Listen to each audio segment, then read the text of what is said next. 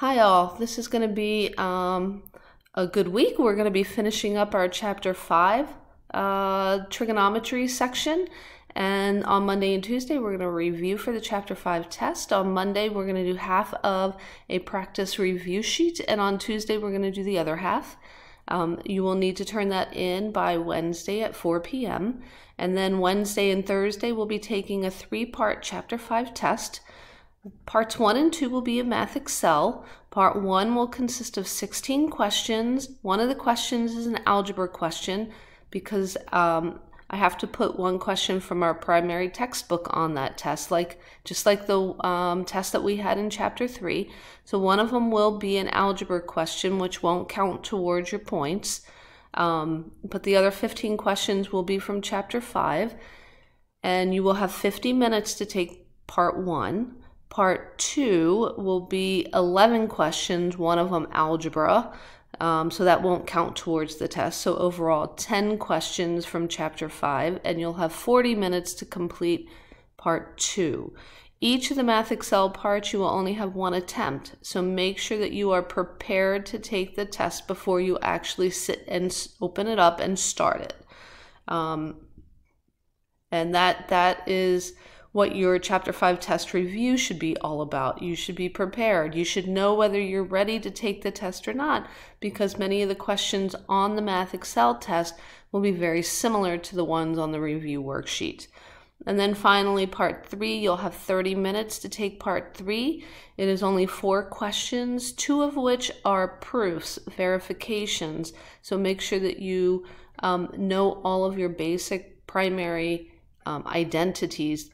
You will be allowed to use the trigonometric identity worksheet that will be attached to the paper test. Your parents will be emailed the paper test, and they will print that out for you. So do not bring your own identity sheet. Make sure that your parents print your test out, because that identity sheet that you'll be able to use will be attached to your test. For all the parts, Math Excel and the paper test, you must show all of your work. So for Math Excel, you must number each of the problems. Everybody's test will be a little bit different. Problems will be out of order. You must number all of the problems on your test, and you must show all of your work. I need to see paper work for all of the problems on Math Excel.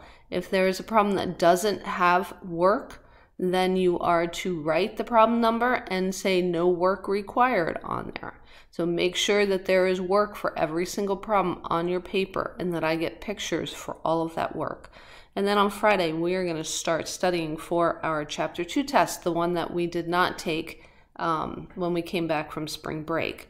So we will be preparing for our Chapter 2 test on Friday and on Monday, and then the following Tuesday we'll be taking our Chapter 2 test, and we will be done for the semester when that is done.